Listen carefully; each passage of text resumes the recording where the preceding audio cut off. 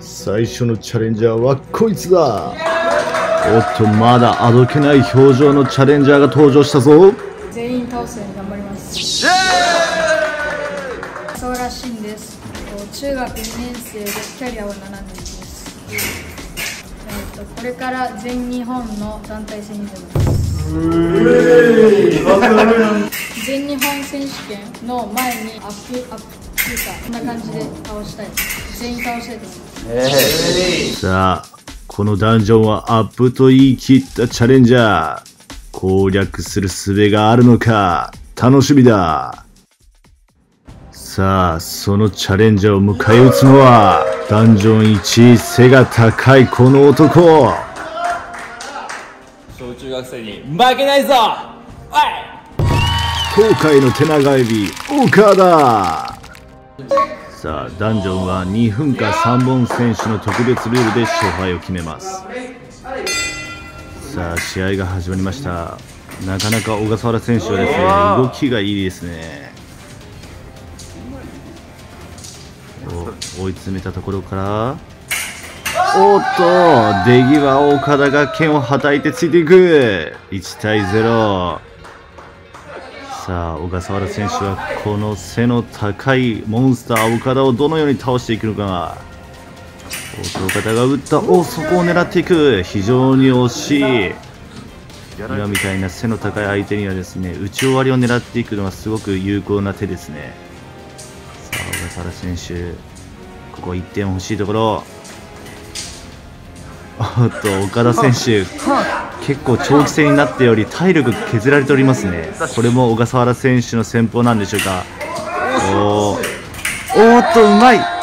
今のは岡田選手がもう我慢できずに大きく出たところを小笠原選手がカウンターを狙った形ですね。非常にうまいです。1対1。なかなかハイレベルな戦いではないんでしょうか。岡田選手は完璧コントラアタックを狙ってますね。おっと、身長差を生かしていく。おっと、手長エビポーズ。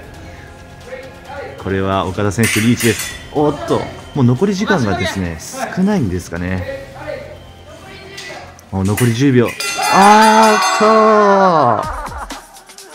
時間のこともあり、ここはモンスター岡田の勝利。またリベンジして。ありがとうございました。身長差で勝ちましたよね。次のチャレンジャー、手長い指で倒していこうかと思います。いや、モンスターの身長差を攻略できず、小笠原選手ノットクリア。またの挑戦をお待ちしております。さあ、続いてのチャレンジャーはこいつだ。おっと、メガネ姿がよく似合うこのチャレンジャー。おっと、ダンジョンクリアを高らかに宣言。小学5年生でキャリアは4年半です。小学校3年生の時に全国大会の3、4年の部で優勝しました。そうなの？今回のダンジョンは試合だと思って頑張っていきたいと思います。さあ、全国大会優勝の実力、このフェンシングダンジョンで見せることができるのか。もうすでに疲れて口が回っていないモンスター岡田。さあ、この状況をどう生かすのか。土田、おっと、疲れて腰が上がった岡田のすかさず懐に入っていく。今のはいいコントラックですね。さあ、1点リード。ここはあえて無理をしない土屋選手。おっと、非常にうまい試合運び。この2対0の状況でもうすでに体力がない岡田が攻めていかないといけない状況。さあ、もう見るからに疲れて、おっと、うまい。完璧に下がり遅れたところをシンプルな速いマルシュファンデブでついていく。これで王冠を5人倒し王冠を体力不足です。悔しいです。さあファーストステージを破りセカンドステージ待ち受けるのはこのモンスター。すごい低姿勢なこのモンスター、エンドライン際の魔術師レン。さあチャレンジャー、ここのセカンドステージもクリアになるのか。すごく構えがいいですね土屋選手。それに負けじとレンも攻めていく。おっとレンが攻めたところをすかさず見ていた。カウンターで土屋選手のポイント1対0。さあレンどのように攻めるのか。おっと今の土屋選手のカウンターを読んでいて避けたレンだが外してしまい土屋選手のポイント2対0。さあここからモンスターの逆転になるのか。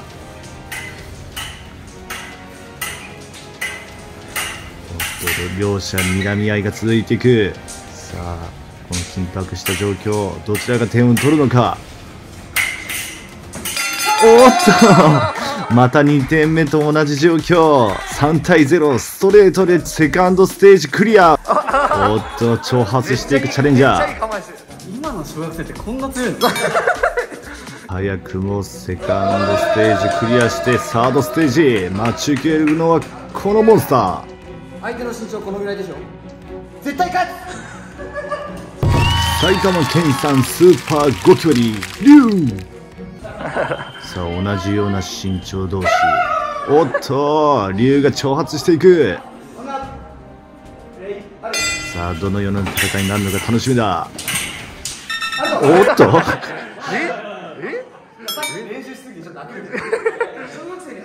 まさかの力負けをしていく龍。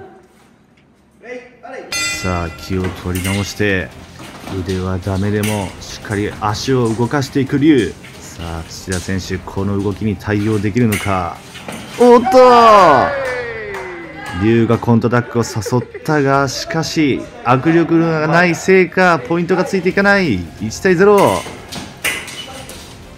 さあこの混戦からほぼ負けだったよ。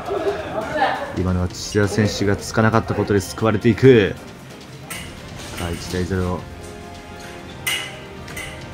さあ非常にですねこの土田選手は相手がこう出てきたところをカウンターで合わせるのが非常にうまいですね。今のはですねモンスターの龍がしっかりと相手のカウンターに合わせてついていくという1対1。この混戦どっちだ。おっとさあこの混戦は土田選手が制していきます。さあ2対1。さああと1点取れば土田選手うまい。しっかりと龍が足が止まったところを狙っていく。おっと小学生に負けた現実を受け入れられない龍。残る2人なんで頑張ります。いや小学生は家帰って勉強しててください。あなたはフェンシングの練習をしてください。さあ残すところ2ステージ。ここが一番ダンジョンの山場。どういうことだ。ダンジョンメンバーも困惑している。登場は決まらなかったがしっかりフェンシングの技を決めていく水戸の天狗ダイマー。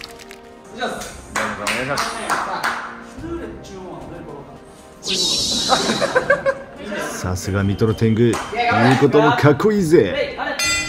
さあ土田選手この大魔相手にどのように戦っていくか。しっかりと力でねじ伏せていくモンスターの大魔。小学生相手にも容赦なしです。さあこの大魔がゆっくりと前に詰めていきうまいですね。土田選手がカウンターを狙ったところをしっかりと距離を測りついていく。ゆっくりのステップをどう崩すかが鍵です。さあ早くも2対0。土田選手どのように攻略していくのか。うまい。惜しい。一度ですね、剣を当てるふりをしてモンスターの大魔を下がらしたところをすかさず土田選手が距離を詰めてついていく。惜しくもノンバラでした。おっと、大魔がフレーズを取り、うわー、うまい。ゆっくりからのシンプルアタック。いやー、さすがですね。3対0と一切小学生相手にも手を抜かない大魔。前半のモンスターと格が違う。結構前半3人がしっかりやられたから割としっかりめに臨みました。いや、惜しくもフォースステージでノットクリア。いや、小学生としてはですね、非常に頑張ったと思います。またの挑戦をお待ちしております。はい、ということでありがとうございました。初めて小学生、中学生相手のフェンシング男女ということで、いや、強かった。強かった。今回さすがにね、サトキング様は出てこなかったということで。次の機会ということで。楽しかった。楽しかった。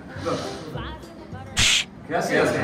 こんな感じで小学生と中学生、高校生も皆さん男女に来たいっていう人は連絡ください。ちなみに本当にマジで5組待ちだから頑張って撮影するんで、その後でもよければぜひお願いします。お願いします。リッツフェンシングアカデミーにお邪魔しました。本当に今日はありがとうございました。何かお知らせが今日あるということで、今現在ですね、リッツフェンシングアカデミーでは、子どもたち生徒数がですね100人ぐらいに増えまして、それに伴いですね、アシスタントコーチを募集しております。簡単な業務内容としましては、子どもたちのプルーレのファイティングの安全管理と審判ですね。今現在選手としてやられていない方でも、高校時代やってて、ちょっと子どもたちの、ね、指導とかフェンシングに興味のある方だったらもうご連絡いただければ、本当ですね、対応しますので、ぜひご連絡お待ちしております。じゃあ概要欄の方にですね、詳細などを、貼っておきますので、ぜひ、興味のある方はご確認ください。はい、よろしくお願いします。よろしくお願いいたします。じゃあそれでは民のみんなお手を拝借よーありがとうございました。